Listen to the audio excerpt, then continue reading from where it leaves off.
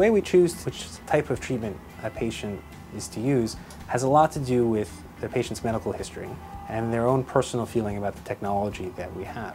The patient has everything to do with the way we choose our options. Patients have to be personally comfortable with the technologies that are available, and they may have moral or ethical reasons why they would prefer one option versus another.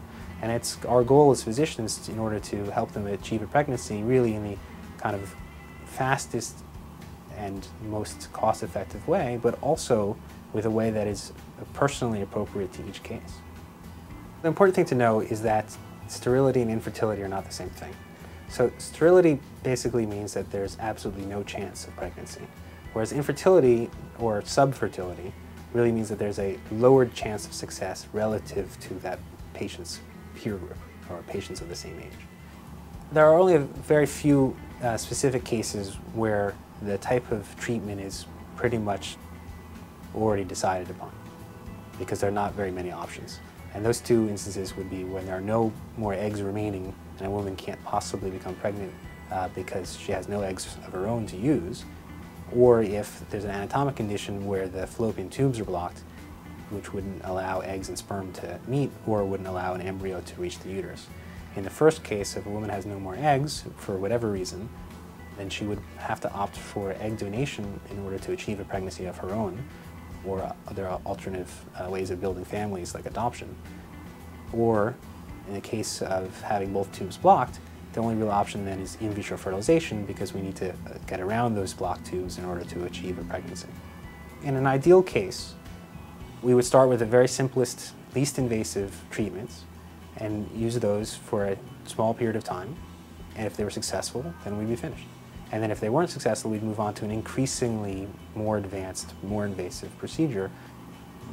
It doesn't really do justice to the patient to tell everyone that they need IVF, because some people will be successful with simpler technologies. The timeline for fertility is different depending on the age of the patient.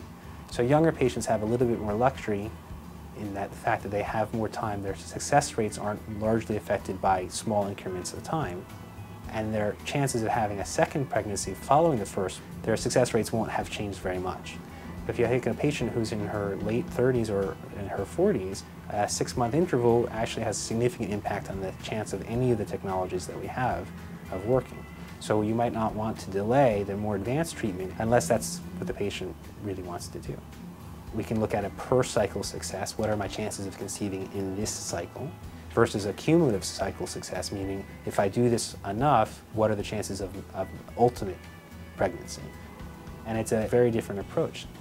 A good example of the statistical odds and cumulative success is the difference between performing a procedure that has a 10% chance of success 4 times versus the chance of success when there's a 40% one time.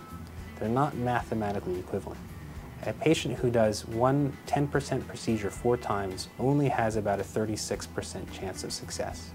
And so that, in the long run, is not as effective as one 40% chance of success. However, neither one is a guaranteed outcome.